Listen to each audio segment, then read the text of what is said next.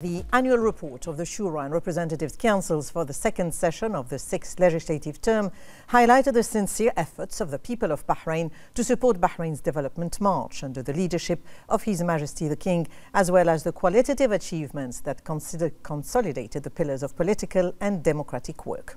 We have more in this report.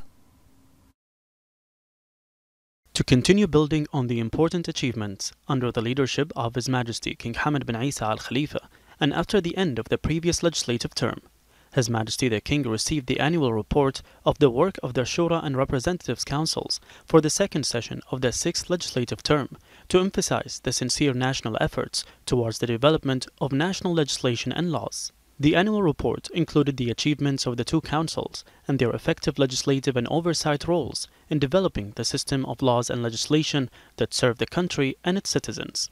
The annual report also reviewed the achievements of parliamentary work and performance, as well as the active movement practiced by parliamentary diplomacy through the participation of the parliamentary division delegations in regional and international forums. All of these outstanding results achieved by the members of the legislative authority will leave a positive impact on the reality of work and legal procedures in the Kingdom of Bahrain due to their keenness to bear the trust in defending the homeland and preserving the gains of citizens and protecting the capabilities and achievements. This national responsibility affirms ensuring the sustainability of the legislative process, which constitutes a pillar of the comprehensive development process to enrich the parliamentary work that the Kingdom of Bahrain is witnessing, which serves the citizens and meets their aspirations. The Shura and Representatives Councils will hold their first procedural session for the third session of the 6th legislative term tomorrow, following the completion of the opening ceremony where His Majesty the King will open the session and deliver the royal speech. The session will begin with the reading of the royal decree calling the Shura and Representatives Council to convene for the new term and the reading of the royal decree on appointing Dr. Anwar Khalifa Al-Sada as a member of the Shura Council, who will take the constitutional oath during this first procedural session. The Representatives Council session will also include the reading of the royal order to convene the Shura Council, and member Abdul Wahid Karta will take his constitutional oath during this session.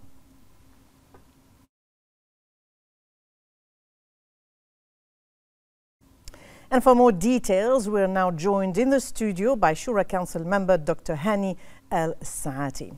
Hello and welcome, Dr. Saati. Can you tell us more about His Majesty the King's support to this legislative system?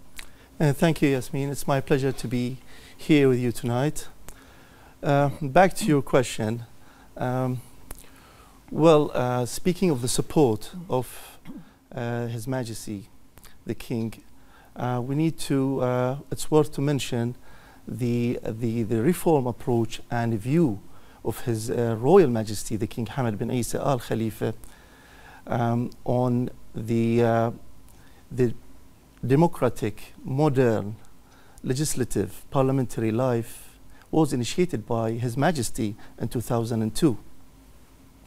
This, in fact, followed by all authorities in Bahrain. Speaking of the executive authorities like the government cabinet and the legislative authorities, the Shura Council and the Council of Representatives. In fact, this was supported directly by His Majesty in every royal directive speeches.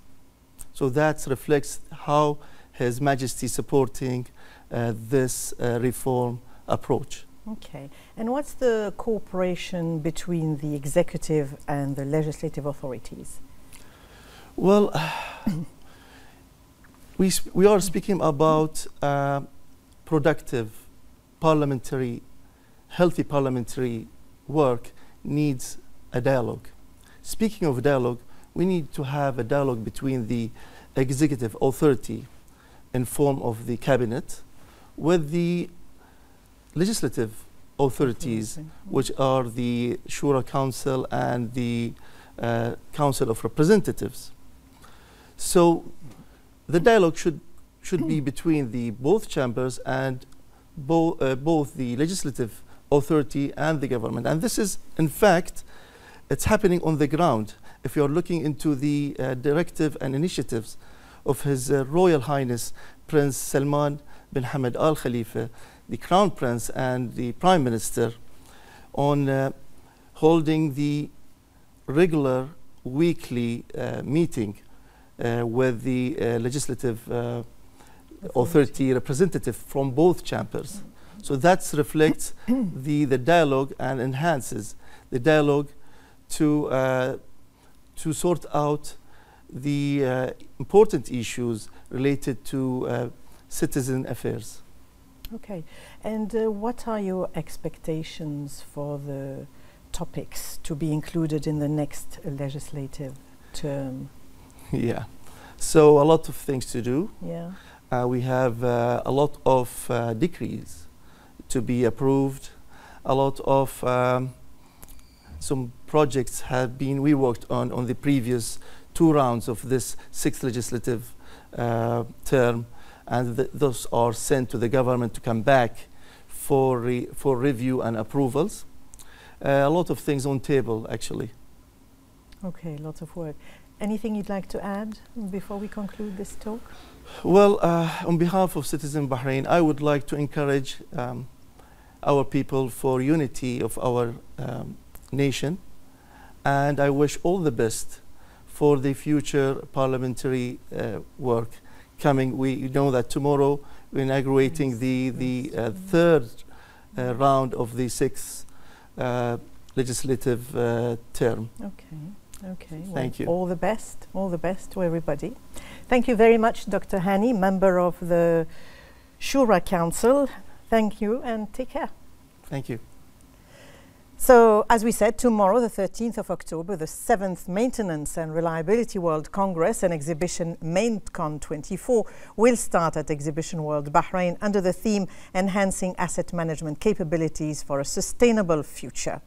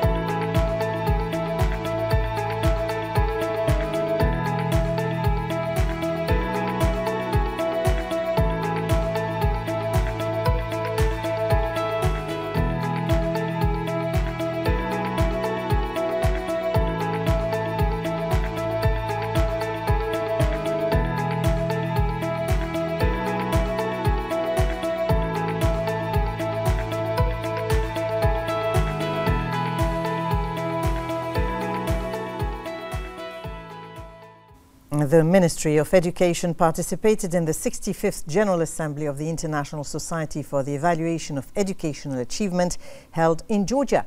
The meeting brought together more than 100 participants representing more than 60 countries, in addition to speakers from international universities. They discussed the association's projects and reports on current and future international studies, in addition to reviewing the results of the association's studies and their impact on national educational reforms. Bahrain has been a member of its association since 2016 for its distinguished efforts in implementing a number of international educational studies. 1,500 students from technical and vocational secondary schools joined the TechWeen program for field training this academic year at 250 government and private companies and institutions cooperating with the Ministry of Education. The students were divided into 4 batches, the first of which was launched at the beginning of the academic year to undergo intensive practical training over 4 weeks with career mentors from the ministry staff assigned to follow them. The idea of the TechWeen program is based on strengthening the partnership between the public and private sectors to provide quality training opportunities that link academic education with the requirements of the labor market and provide students with the skills and knowledge needed to engage in various fields of work.